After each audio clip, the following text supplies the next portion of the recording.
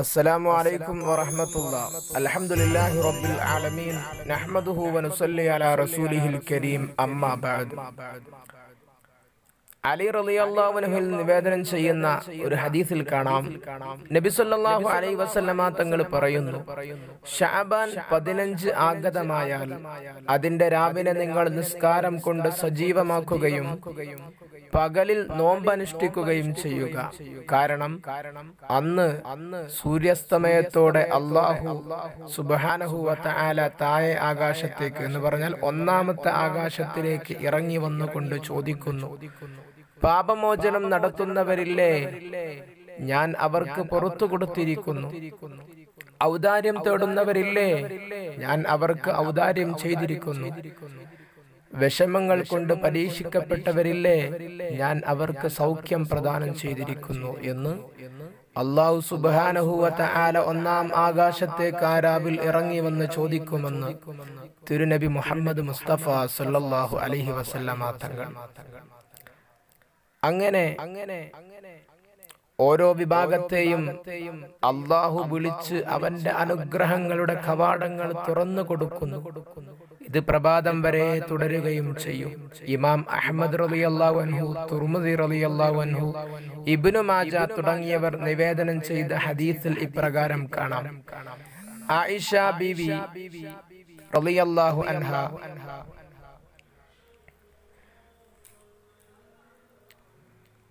ആയിഷ ബീവി റളിയല്ലാഹു അൻഹ പറയുന്നു, ഒരു രാത്രിയിൽ തിരുനബി സല്ലല്ലാഹു അലൈഹി വസല്ലമയെ ഞാൻ കാണാതായി. ഞാൻ അന്വേഷിച്ചു പുറത്തിറങ്ങി. അന്നേരം അവിടുന്ന് ജന്നത്തുൽ ബഖീൽ, മദീനയിലെ മഖ്ബറയാണ് ജന്നത്തുൽ ബഖീൽ, അവിടെ ആകാശത്തേക്ക് തല ഉയർത്തി നിൽപ്പായിരുന്നു നബി തങ്ങൾ. അവിടുന്ന് ചോദിച്ചു, അല്ലാഹു നിന്നോടും എന്നോടും അന്യായം ചെയ്തതായി നീ ധരിച്ചോ? അവിടുന്ന് ആയിഷാബിയോട് ചോദിക്കണം. ഞാൻ പറഞ്ഞു, താങ്കൾ മറ്റേതെങ്കിലും ഭാര്യമാരുടെ അടുത്തേക്ക് പോയതായിരിക്കുമെന്നാണ് ഞാൻ ഊഹിച്ചത്.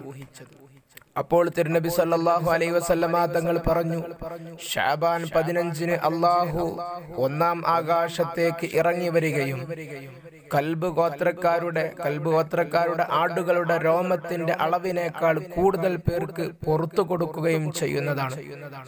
കൽബ് ഗോത്രക്കാർ എന്ന് പറയാൻ കാരണം അന്നത്തെ കാലത്ത് കൽബ് ഗോത്രക്കാർക്കാണ് കൂടുതൽ ആടുകൾ ഉണ്ടായിരുന്നത്, ധാരാളം ആടുകളാണ്.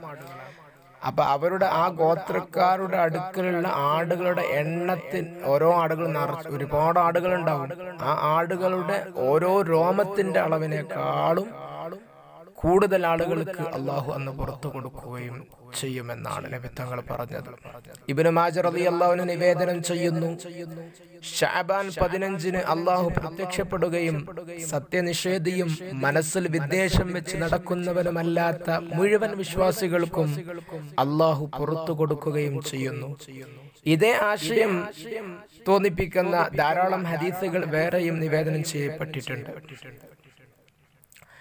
ഹദീസുകളുടെ പ്രാമാണികതയുടെ പിൻബലത്തിൽ പൂർവികരായ സ്വാത്വികർ ഈ രാവിനെ ഏറെ പവിത്രത നൽകുകയും ഇബാദത്തുകൾ കൊണ്ട് ധന്യമാക്കുകയും ചെയ്യുക പതിവായിരുന്നു. താബിഉകളിൽ പ്രമുഖരായ ഖാലിദ് ഇബ്നു മഅദാൻ റളിയല്ലാഹു അൻഹു, മഖ്ഹൂൽ റളിയല്ലാഹു അൻഹു, ലുഖ്മാൻ ഇബ്നു ആമിർ റളിയല്ലാഹു അൻഹു തുടങ്ങിയവർ ഇത്തരത്തിൽ പ്രാധാന്യം കൽപ്പിക്കുകയും ജനങ്ങൾ ഈ ദിനത്തെ മഹത്വവൽക്കരിക്കുന്നതിൽ അവരെ പിൻപറ്റുകയും ചെയ്തിരുന്നതായി ചരിത്രത്തിൽ കാണാം. ഉമർ ഇബ്നു അബ്ദുൽ അസീസ് റളിയല്ലാഹു അൻഹുവിൽ നിന്ന് നിവേദനം ചെയ്യപ്പെടുന്നു, അദ്ദേഹം തന്റെ ബസ്രയിലെ ഗവർണർക്ക് ഇപ്രകാരം എഴുതി അറിയിച്ചു, വർഷത്തിലെ 4 രാത്രികൾ നീ പ്രത്യേകം ശ്രദ്ധിക്കുക. അള്ളാഹു അവന്റെ അനുഗ്രഹങ്ങൾ ചൊരിയുന്ന മഹത്തര രാത്രികളാണ് ആ രാത്രികൾ. അവ റജബിലെ ആദ്യ രാത്രി, ശഅബാൻ 15 രാവ്, 2 പെരുന്നാൾ രാവുകൾ എന്നിവയാണെന്ന് ഇമാം ഷാഫിഈ റളിയല്ലാഹു അൻഹു നിന്നും ഇതേ ആശയം ഉദ്ധരിക്കപ്പെട്ടിട്ടുണ്ട്. കഅബ് റളിയല്ലാഹു അൻഹു റിപ്പോർട്ട് ചെയ്യുന്ന ഹദീസിൽ കാണാം, ശഅബാൻ 15 രാത്രിയിൽ അല്ലാഹു ജിബ്രീൽ അലൈഹിസ്സലാമിനെ സ്വർഗത്തിലേക്ക് അയക്കുകയും സ്വർഗത്തോട് അണിഞ്ഞൊരുങ്ങാൻ ആജ്ഞാപിക്കുകയും ചെയ്യും. അദ്ദേഹം പറയുന്നു, നിശ്ചയം അല്ലാഹു ഈ രാത്രിയിൽ ആകാശത്തിലെ നക്ഷത്രങ്ങളുടെയും രാപ്പകലുകളുടെയും വൃക്ഷങ്ങളിലെ ഇലകളുടെയും എണ്ണം കണക്കെ ആളുകളെ നരകമോചനം നൽകുന്നതാണ്. ബറാഅത്ത് എന്നാൽ മോചനം എന്നാണ് അർത്ഥം. ജീവിച്ചിരിക്കുന്നവർക്കും മരിച്ചവർക്കും മോചനത്തിന്റെ പ്രവിശാലമായ വാതായനങ്ങൾ തുറക്കപ്പെടുന്ന സുധന്യ സന്ധ്യയാണ് ബറാഅത്ത്. രാവിന്റെ വാചക അർത്ഥം. ഖുർആനിൽ നിന്ന് പ്രത്യേകമായ ചില അധ്യായങ്ങൾ ഓതി പ്രാർത്ഥന നടത്തൽ പ്രത്യേകം സുന്നത്താണെന്ന് ഉലമാക്കൾ അഭിപ്രായപ്പെട്ടിട്ടുണ്ട്.